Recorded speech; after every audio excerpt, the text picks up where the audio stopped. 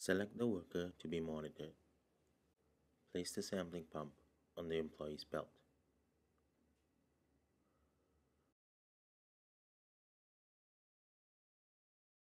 Position the tubing over the worker's back and secure the tube to the worker's clothing.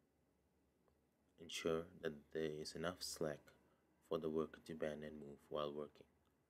Place the filter cassette to the worker's lapel, collar, or shirt near their breathing zone.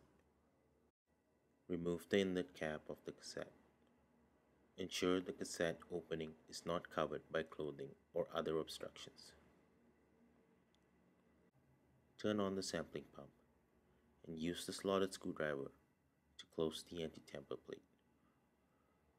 Monitor the pump operation to ensure that it is performing correctly. It should hum and vibrate slightly.